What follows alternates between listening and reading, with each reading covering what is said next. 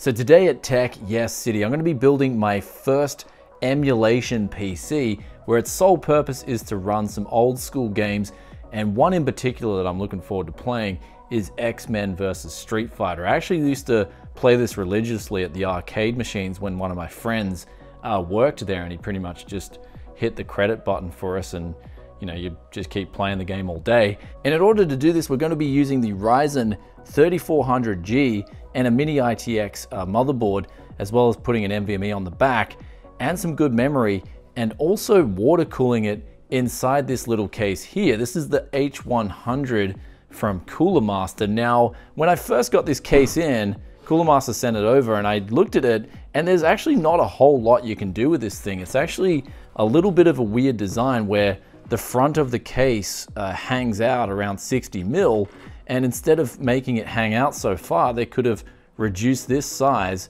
and expanded the inside a little bit, and then you'd be able to fit cards in here like RTX 2060s, for example, and RX 580s. Now, also another thing about this case is, before we begin the build, is for a mini ITX solution, they've gone with the idea of putting in a full-sized power supply, which kind of does defeat the purpose of mini ITX in some ways. But in this case, I thought about it and I'm like, well, we're going to turn this weakness into a strength by using a bang job Dell 300 watt power supply. And since we're using an APU build, it's not going to sip up much power at all. So the benefit of that is we're going to save a lot of money in that we can use this power supply that pretty much wouldn't be good for any of the gaming builds I do on the channel here, because I need PCIe 6-pin power, especially for something like an RX 570.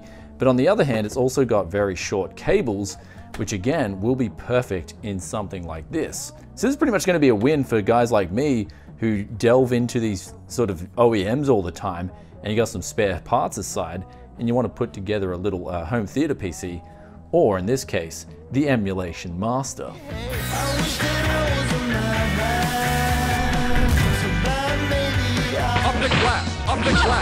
So this took me so long to eventually set all this up and get it working. And so this part of the video is actually going to be a bit of a tutorial on how to set up an arcade emulation system on Windows 10. And of course, extract a lot of benefits out of a little small PC like this. Now, the good news is my little, I think I got this for $10 or $15 ages ago when I was in Japan to use parts hunting. And the good thing is this works perfectly with the emulation software. So I'm actually going to go through a few things. What I did first was I tried installing a front end called RetroFE, and this was getting rave reviews. I'm sure it's a good program and it looks really nice, but for me personally, it required a lot of work and effort to try and get working, and I spent a lot of time on it, and in the end, it eventually just ended up crashing out every time I tried to boot up a game. And so I asked one of my friends, and he said, take a look at RetroArch. And then we decided to download this. And once you download this, you go to the website. I'll put the links in the description below for some of this stuff to get you guys started, because ultimately you're going to have your own ROMs, and that's a different story on how you get your ROMs and what you do with your ROMs. That's up to you. But get RetroArch, download this if you're like me and you're new to this whole arcade thing. Install it, and then once you open up the program, which will be in the root directory, you then go to the core updates, and you have to install all the core libretto DLLs, I think they call them. And so they're actually attached to RetroArch directly. So once you download all these core components, I just decided to download every single one of them. You can then update the whole architecture as well, and also update the core updaters anytime you wish in this program. So it's actually a really powerful front end, RetroArch. And after we did that, we decided to go all the way over to the scan directory. So once you've sort of got this whole platform installed, all the core update files are there and ready to go, you can then go to scan directories, and this is where you're going to have to place your ROMs. Wherever you put them, you can click enter. And by the way, if you're on a keyboard and mouse, the easiest way to navigate through this is just enter and backspace. So backspace will go back, enter will go forward. And if you hit escape, that'll actually quit the whole program altogether. So once you've got your ROMs ready, and as we said before, wherever you get your ROMs from, I don't care, I don't want to know about it, but get your ROMs and then go to scan directory, and this will take quite a while. So doing after this is it's attaching all your ROM files to the Retro Architecture platform. And so once you've finished scanning all your directories, you can then go into RetroArch, and then you should be able to boot up most games, and they should work perfectly fine. I started playing some Mega Man 3, and I was absolutely over the moon. I loved it so much, especially playing Mega Man 3 on a joystick, which is something I've never done before, and it was a lot of fun, and it sort of brought a whole new life to retro games. So within RetroArch itself, you can configure your joystick to work.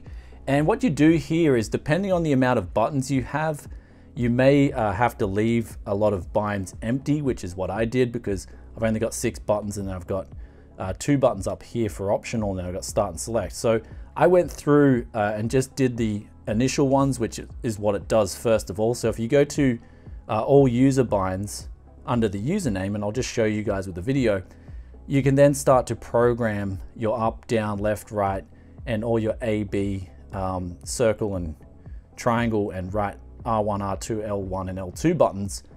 And then after that, essentially I left all the other keys blank because I didn't have them. And then pretty much I booted up games, and this profile was saved, and I could play my games absolutely fine.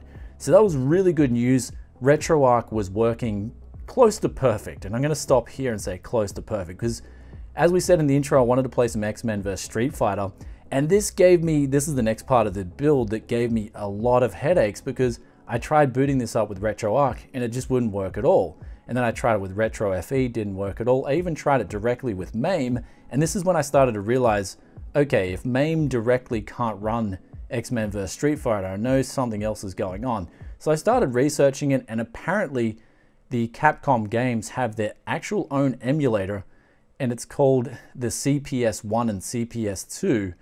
And so what you've got to do for this, I got a program called WinKawaks 1.65, and I'll put the link for this in the description too, where you can download this program, and then you can put the X-Men vs Streetfighter ROM inside the CPS1 directory here, and then you can open this program and go to load game, and then you can scan for the ROM and it should find it, and then you can boot it up via this program. And just like RetroArch, you can set the joystick manually within the game and it will remember it. And so this was just a lot of fun. Getting back to X-Men vs Streetfighter for me personally was just a blast of the past. I used to love this game, and so that pretty much does it for getting your head around emulating those older ROMs, Nintendo 64, Nintendo, Sega Mega Drive, arcade games on the PC. So there's 2 programs or platforms that I use to do this, one of them being RetroArch, which is the majority of the titles, and the next being WinKawaks. And that did an absolutely great job. I'm now playing my games, enjoying them, and the one title that as I said in the intro, that I really wanted to play was X-Men vs Streetfighter, because I haven't played this for like 19 years, I think now. And back in the day, my 2 favorite characters were Cyclops and Sabretooth in a combo. And Sabretooth was just so kick-ass. He could do this combo where you could go down, up, and boot him in the air, and then do a little combo, and then do a grab, drop him, and then drop your ultimate. And you could go for over half their health in one hit. And it was so cool. And then Cyclops also had an infinite combo as well. I believe Sabretooth had an infinite combo too, where you could literally, if you were good enough in turbo mode, you pretty much just keep hitting them until they lost all their health. But that was very difficult to do.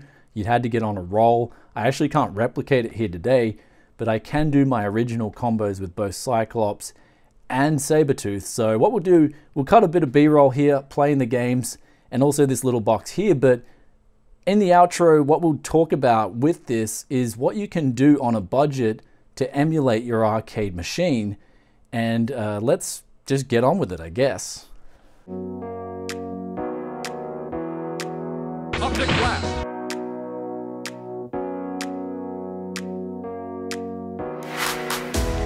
Optic blast.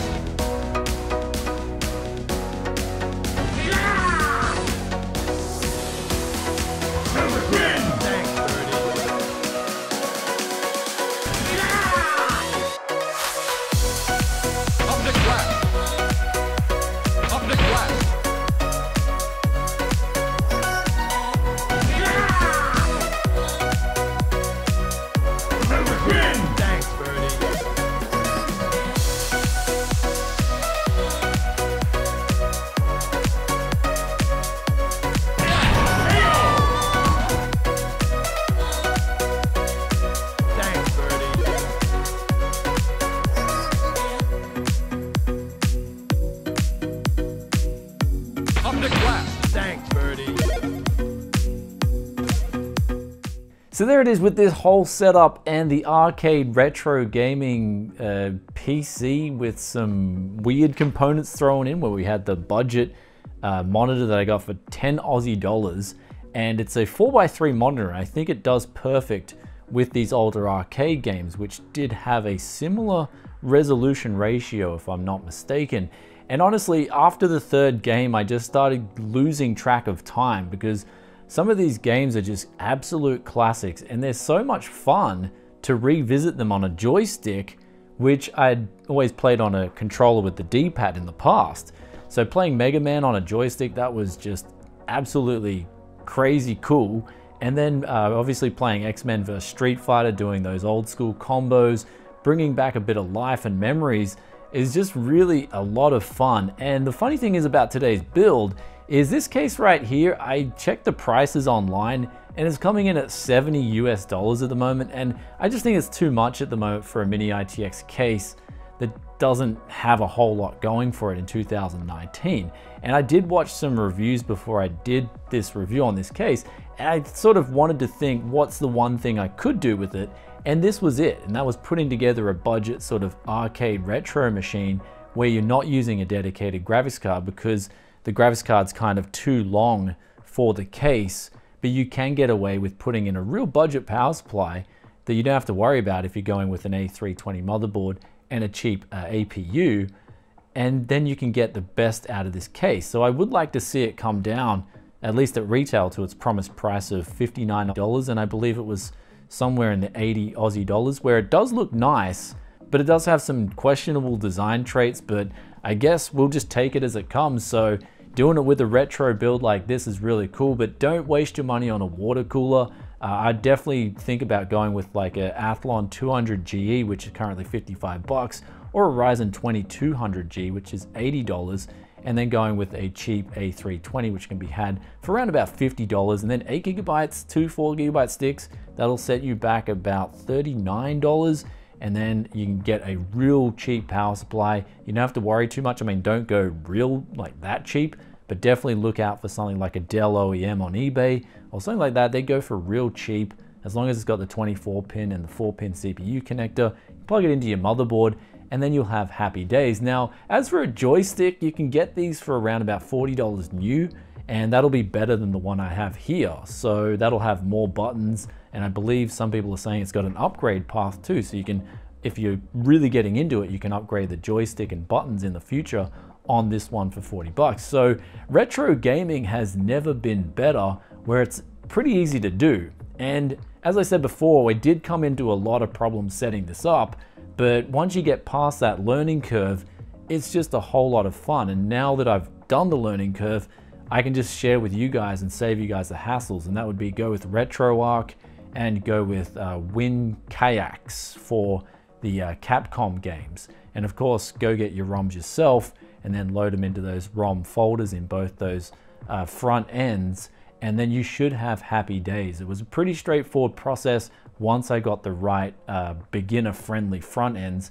and they worked perfectly. I had no problems figuring them both out. Setting up the controllers in both these applications was a breeze, and then you got to use that joystick, and it worked flawlessly. And I will state that I did think it ran smoother in full screen dedicated mode, where I noticed a little bit of choppiness when it was out of full screen mode. So if you want to play these titles and emulate them in Windows 10, then definitely play them in full screen mode. But other than that, just a real blast to the past, and I sort of got sidetracked where I didn't upload to my regular schedule because I was figuring all this out, and I just ended up enjoying myself as well. And that was only playing 3 titles. That's all I played here today.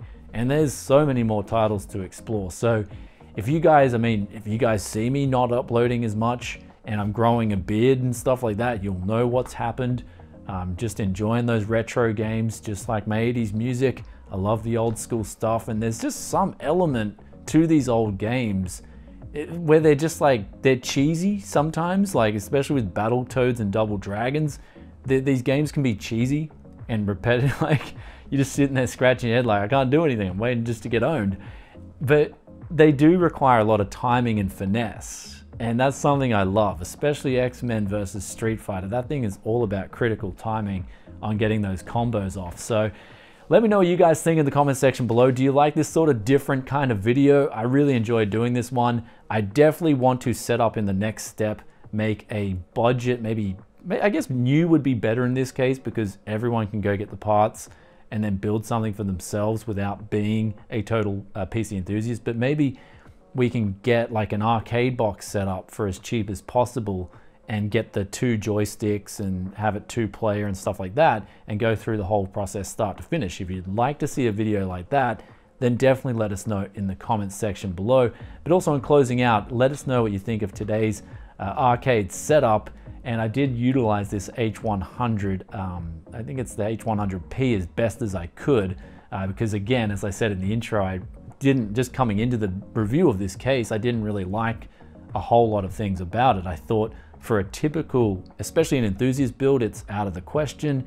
It's just got too big of a space that's been wasted for the size of it. But then you can use, and then they put in that full-size ATX power supply. I'm like, well, not many people are going to be utilizing this space. And it was at this stage I thought, you know, like, especially coming from me building in the 2013 Lian Li TU100 suitcase case, that was smaller and I could fit more in that. That was a really well designed case. And then this here, I come to this, I'm like, well, what can we utilize this for? And I guess saving money but still keeping a small form factor and then going with a retro build is probably a good choice. And that's probably the only thing I could recommend this case for. Or of course, if you really like the look of it and you just want to build like a home theater PC, something really lightweight, I guess that's where this thing kind of makes sense if its price drops down to that promised $59 US. But with that aside, I hope you enjoyed today's video, and if you did, then be sure to hit that like button for us, and I'll catch you in another tech video very soon. The used parts hunt is on the way. Well, that'll be starting tomorrow, and there's also some juicy used parts videos coming very soon, so stay tuned, and I'll see you next time. Peace out for now. Bye.